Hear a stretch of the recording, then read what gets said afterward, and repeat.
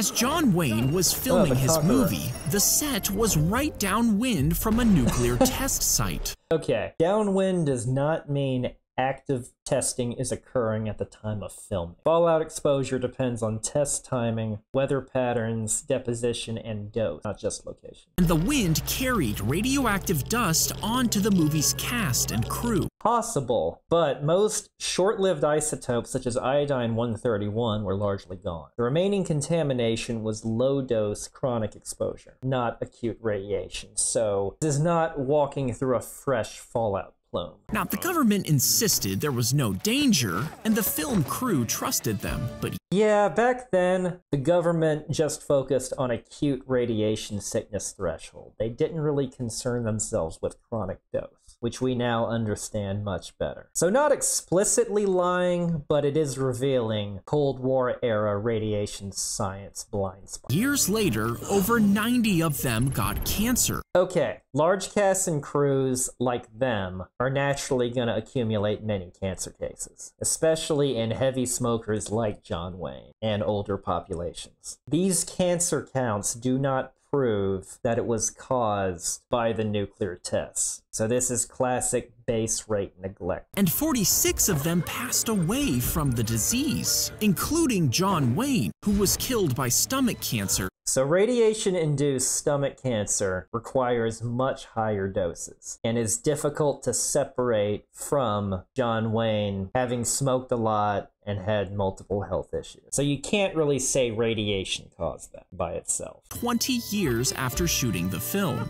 Now, the government finally admitted they might be responsible. They acknowledged that people downwind might have received non-zero doses, and they did provide compensation in some cases. But it's impossible to know where exactly the cancer came from, so nobody knows for sure. That's definitely true. At low doses, cancer risk is statistical, not diagnostic. You simply can't point to one tumor and say the cancer was radiation caused, since risk is measured across populations rather than individuals.